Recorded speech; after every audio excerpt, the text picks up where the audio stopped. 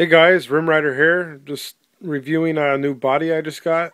It's a Proline Baja bug, and as you can see it looks really sharp on the slash.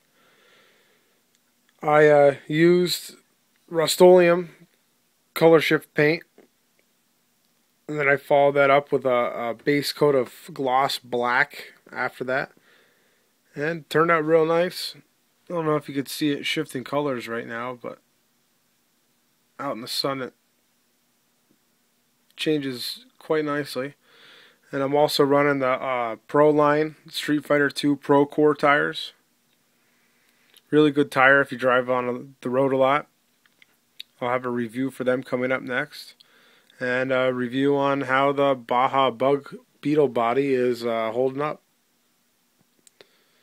Thanks for watching.